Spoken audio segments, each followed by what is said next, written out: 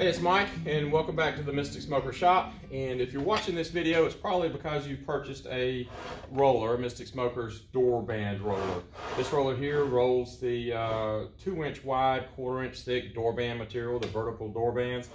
And in this video, what we're going to do is show just putting the unit together. Basically, a set of video instructions. A whole lot easier to follow instructions, at least for me. In a video. So first thing we want to do is identify the parts. We've got the jack system here, these two pieces here, the drive roller, which is there, 2 idler rollers, one on either side, and in this case they're in the center closed position. And I have found after a couple of years of using one of these, that's where I stay. I haven't used any of these other holes out here. I went ahead and put them in here in case we do some upgrades, or not really upgrades, but optional roller sizes, maybe some that have different shapes to them, and that'll give us plenty of opportunity to make some changes there later on. But primarily we will stay in these 2 inside upper holes. That's what rolls the that's the standard position for rolling the door bands, at least on the cookers that we're worried about. So carrying on, there are 3 fixed posts, this one here and 2 here. They are the ones that hold our 2 laser cut 1/4-inch walls together, the right and left wall, or front and back, whatever you want to call them. So I will go ahead and pull this one apart, and we'll put it back together. Okay, so here's everything laid out, and a real quick better view of what our parts are and how they're going to come. This is the jack part of the assembly, and it actually goes like that. And when you get it, it will have its bushings, bronze bushings, already on.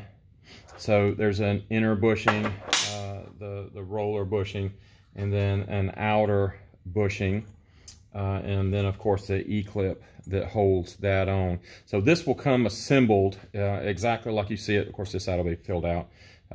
Come assembled just like that. But just so that you can see the parts that are here laid out, essentially that's what we have. Bronze bushings on the inside, bronze roller bushing, and then the E-clip, or a bronze flat bushing on the outside, and the E-clip that holds it on. This is the drive roller, and it's got its own bushings here, and it's set up much the same with an E-clip on one side and a cotter pin on the other. I elected not to use a cotter pin on this end. It would get in the way of some other things. And then of course the hole for the drive tube, and we'll talk about that just a little bit later. Then the 2 idler rollers, and they're thin bushing washers. These are steel bushings. There's really no load on this, side to side load, so I elected to go with steel bushings here rather than bronze bushings. Of course there's 2 of those. And then the bolts that hold it together, that go in the fixed standoffs there.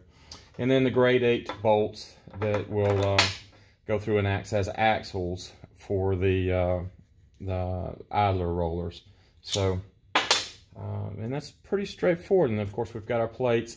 To put this together, all you need is a 3/4-inch wrench, needle nose pliers, or whatever you want to do to put these E-clips in. And I like using the little impact driver there. You could, of course, use a 9/16 wrench or socket, but it just makes it go a lot faster just using the impact for me. So let me go ahead and get set up, and we'll slap this thing together right quick. All right, so the first thing we want to do is put our 2 stationary posts down on the bottom. And all I've done is run the 3/8 bolts in there.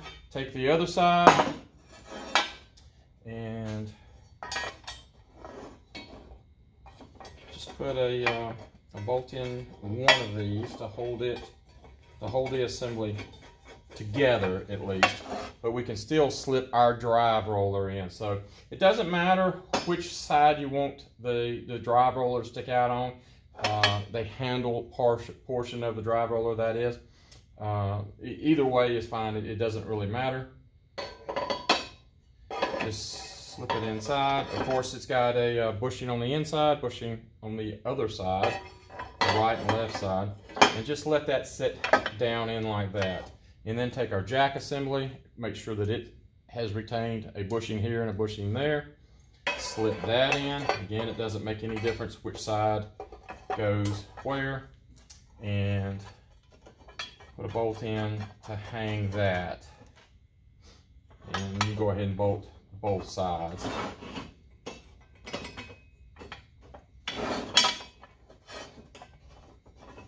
And just be careful that you don't cross thread anything. And now we have the jack assembly in. Make sure throughout all this that everything is turning good, and it is. And when we turn this, obviously it's pulling that jack arm up, and the drive roller is just flopping around in there. So we can snug these up by hand just a little bit more, just to take up some of that sloppiness. But we don't want to tighten them all the way because we still have to put these rollers in, and they're very thin little bushings, steel bushings. And like I said, I like to run these two holes right here. You can run these out here. It's a whole lot less, takes a whole lot less pressure to do the roll from out here, but you can't get as much roll, if that makes sense. So we'll have options with bigger roller wheels later on to utilize those, but these two holes are primarily what we'll be using. And if one of our, and I take a dab of grease, just grease this up good, and make sure that all of these bushing surfaces are greased pretty good. It's not going to hurt you if you get grease on the top of this. You don't need, they don't need to be knurled. My first version, I toyed with knurling this because I thought that it would spin. It does not. The pressures are such that it won't slip and spin. And even if you have grease or oil on there, it still will grab and pull just like it needs to. So grab your washer, grab one of the two grade 8 bolts, and position this such that you can grab the washer and then go through the roller. Take the other washer, and sometimes I take another bolt and just hold that washer in place, and then push it through like that. And take one of the nuts, the nylon lock nuts, and put it on the back. Now, when you tighten these, we will of course tighten our post bolts up. This one, and that one. We will tighten all of those good, and it will lock everything into place. We do not want to tighten these big nuts right here down, because you can actually squeeze the two sides in, and there's just enough tolerance where that roller will spin perfectly when these bolts are pulled up tight. So don't over tighten these. Just snug them up, and you can even have a little bit of back and forth is fine, but just don't over tighten them and squeeze in. So I'm gonna put it in on the other side, and I can grab that washer with my bolt, just a little bit hanging through, and then take my roller, stick it on through.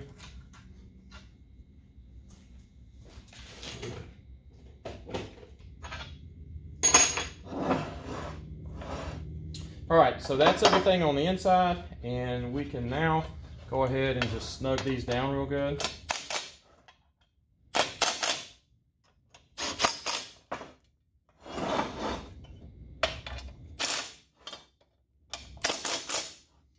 And everything still moves good. Good. And it is locked down and super rigid at this point, which is exactly what we want. And I constantly want to be checking to make sure that everything is moving, because I have on occasion not paid attention and accidentally got 2 of these in there, and the tolerances are what they are. So if you put 2 in here, you can accidentally put too much pressure on and things won't move. You're not going to hurt anything, but just keep checking yourself as you're going along. Make sure everything spins and rolls like it should. So we're all good there. Now we want to put the yoke systems together, because remember, this piece travels up and down and it pushes and pulls our drive roller. So we've got 2 bushings here, and we'll pull that up to where they fit.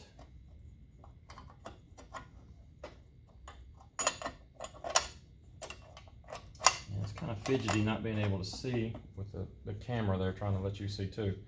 And then just a couple of washers. In this case, it happens to be bronze bushings. I will probably change this to steel washers as we go on. There's no need in this being a bronze bushing here. There's no load on it.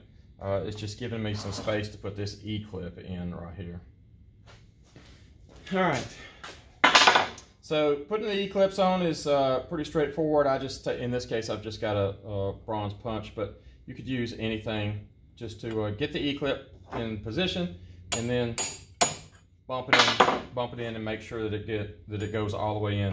There it went, all the way into its slot. Now, I'm not going to put all these others in because I'm pulling this one right back apart to go for shipping. But essentially, that's where we're at. Let's go to the other side and put our bronze bushings in.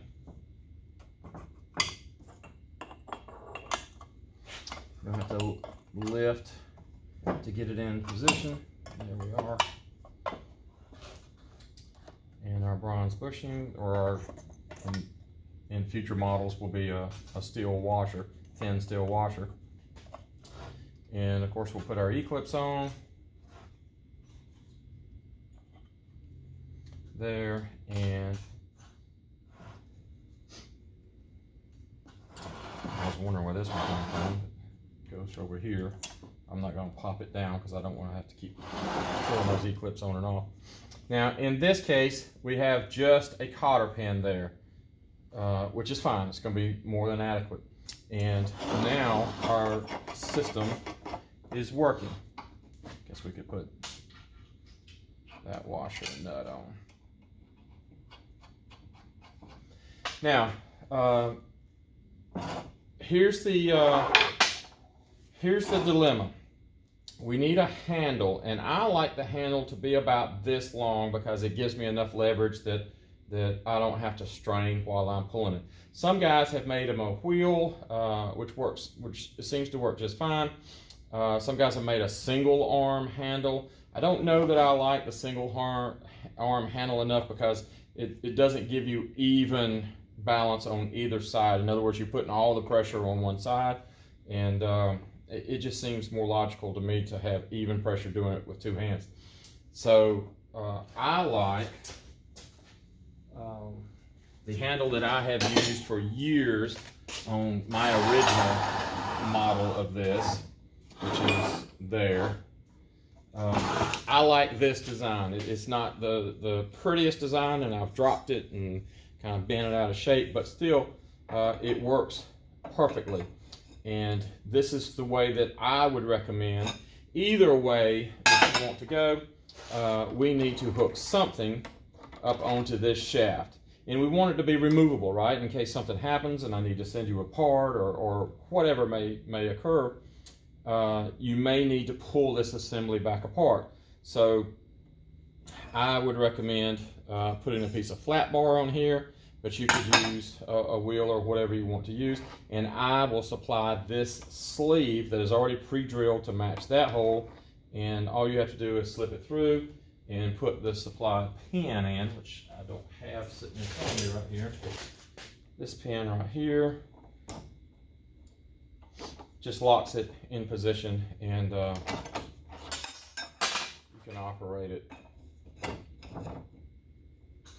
like that. And here's I like to do with 2 hands, and that kind of evens that load. If you're pushing this way, you're kind of torquing to one side, so I like to roll evenly.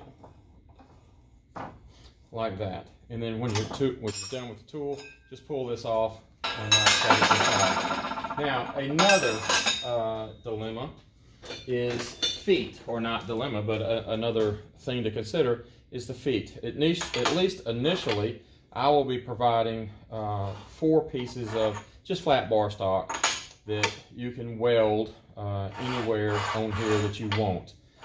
I like to have my feet in this position here. I've seen guys put them in closer because of the way their table or their setup was arranged. It just made it easier for them to have them in closer. I've seen guys even put them on the inside there. Of course, you don't want to weld these 2 pieces together because we need to pull them back apart, right? But I've seen them put a piece right there and a piece on the other side, and that way they can just take a clamp, reach in here, and hold that down like that. So at least initially, I'll be providing this times 4, and you can weld these on wherever you want to weld them. And at least initially, what I would do is let them hang over the inside about 1/4 inch, and then the rest out here. That way you can put you a decent bead there and a decent bead here on each of the 4 corners, and maybe even drill a hole in it if you want to use bolts. I just clamp the thing down and go with that. So that's the mounting system. All right, the handle system. I will probably make this handle an option. It's a pretty cool option. And there's a hole here that this pin will go through and lock everything together. And I'm not really in love with this pin so much because it doesn't look as elegant as the rest of my handle, but it does work, and at least until I come up with another option, that's what we're going to go with. And a word of warning for this tool here. This is an incredibly powerful tool. This jack screw, or Acme lead screw is what it's called, has enough power in it that it will actually, it has enough power to pull this whole unit apart. You have to remember that even smaller versions of that jack screw, which this one is smaller, that's out of a pickup truck jack. Of course, I buy that material from a MasterCard, and it's larger. So that's an even heavier setup than this one, which came out of a half-ton pickup truck. So remember that these things are lifting cars, and it's on those scissor jacks, which you know, to make that work takes an incredible amount of pressure. So my point here is when you're winding this up and down, make sure that you stop when you get up to the top, because there is a pin on the bottom of this jack area here, and there is enough power in here that you can shear that little, it's a smaller version of that, you can shear that right off. You're not going to hurt anything, but you can shear that off. If you bottom out pushing that way, there is enough power here to bend either one of these huge pieces of, that's a 1 3/8 cold roll there. There's enough power there that you can bend that, or maybe dimple your little bronze bushings, which wouldn't be the end of the world, but you just don't want to do that. The message here is it's an incredibly powerful system. Don't be tempted to over torque. See, I'm at the bottom right there, and it wouldn't take but me going to about right here that I could tear something up. So with great power comes great responsibility. Okay, so let's go ahead and roll a piece of flat bar. This is 1/4 inch by 2 inch flat bar, and essentially we're going to turn it into this. This is one of the vertical door bands. This one happens to be for a 30-inch radius tank, but any radius tank is going to be fine on here. So the first thing we want to do is load the piece of flat bar stock, and we'll pull the drive roller up with this handle. Again, I can feel when it stops right there, and don't keep pushing because you will shear that pin off the bottom. Now, a couple of guys have asked me, Mike, why don't you put a stop up here and it'll stop it? Again, I would rather shear that cheap little pin off than I would bottom out and do some other damage. Just know that when it stops, it stopped. And then start putting a little bit of pressure going down. So we're going to feed the piece all the way into the roller right here, and we're going to make sure that it's straight. It doesn't have to be exactly straight, but you don't want it cocked to one side, because when we're rolling, if it is cocked to one side, you will induce a little bit of twist into your part. And if you notice, that piece is perfectly straight, and it's not hard to keep them straight. Just kind of keep an eye on it. I have seen a couple of guys that have put a couple of either nylon blocks right there, or maybe even a wood block right there. I may even put some holes here later on that we can attach some small blocks, maybe going up and down right here to help keep straight, but just haven't done that yet. We'll see how things go. You know, these projects evolve as they go. Put just a little bit of pressure on it, and then give it a roll. And it doesn't take much at all, and you can look through the little carry handle holes here and see when it's coming to the end. If you do happen to roll out of it accidentally, like that right there, just come off. I generally come off one turn, push it back in, get it set in place, go back one turn to where I was, and then give it just a little bit more. Again, don't give it too much on one turn. You want to do these rolls incrementally. Give it just a little bit more and come back.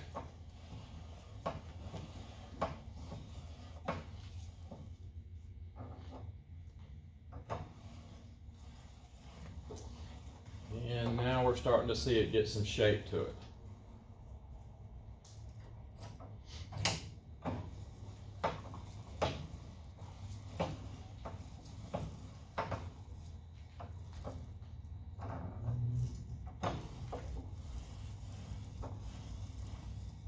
And once it starts moving, it really starts moving pretty quick. Again, just making sure that we're running straight, and we are.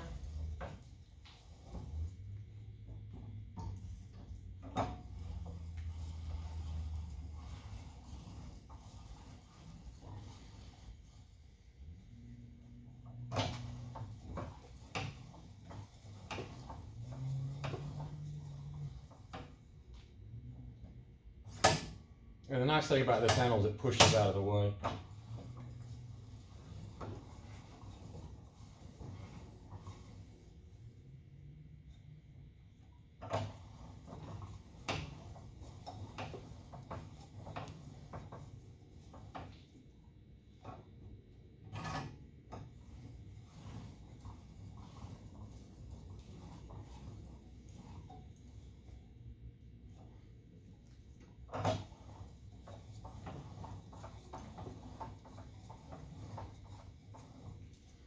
And I will eventually, just for the heck of it, make a version that's got an electric drive on it. I just haven't done that yet.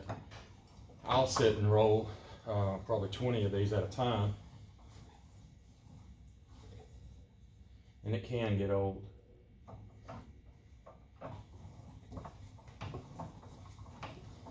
And we're going to pull it out at this point and compare it to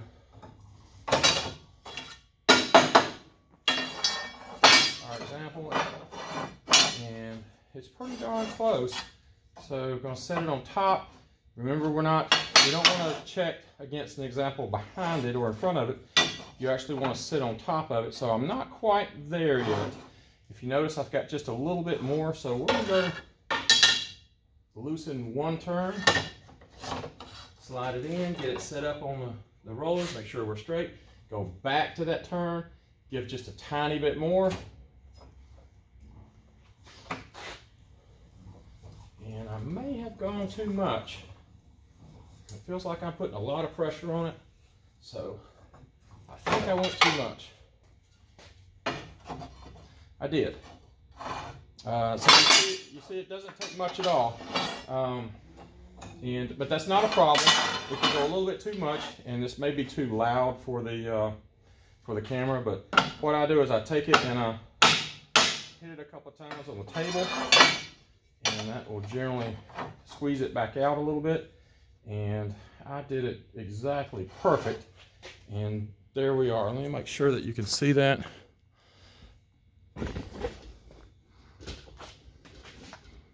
Yeah, that radius worked out exactly right. Now we're not going to trust that. What we're going to do now is bring it over to a tank and get the camera set up better. A moment of truth. Oh, that is perfect. I really like that. So there we go. Another reason that I don't want to attach those on here now is because this whole unit is designed to fit in. Let me find that box.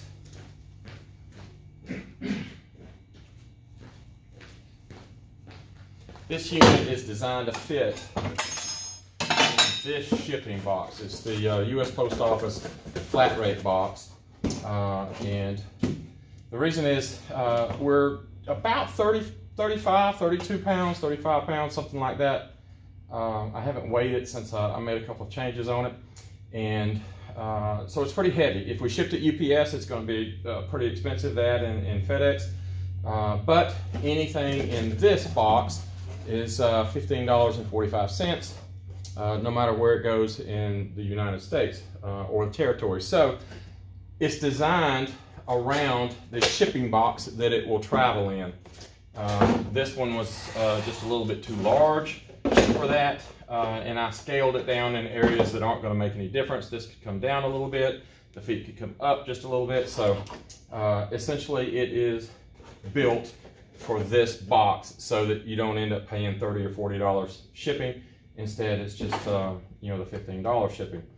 And if I put these on, that hampers me being able to put it in the box. And another reason that I'm not providing a handle is obviously this handle will not fit in there. And as you saw, I really like having that added leverage of a longer handle. It's not hard.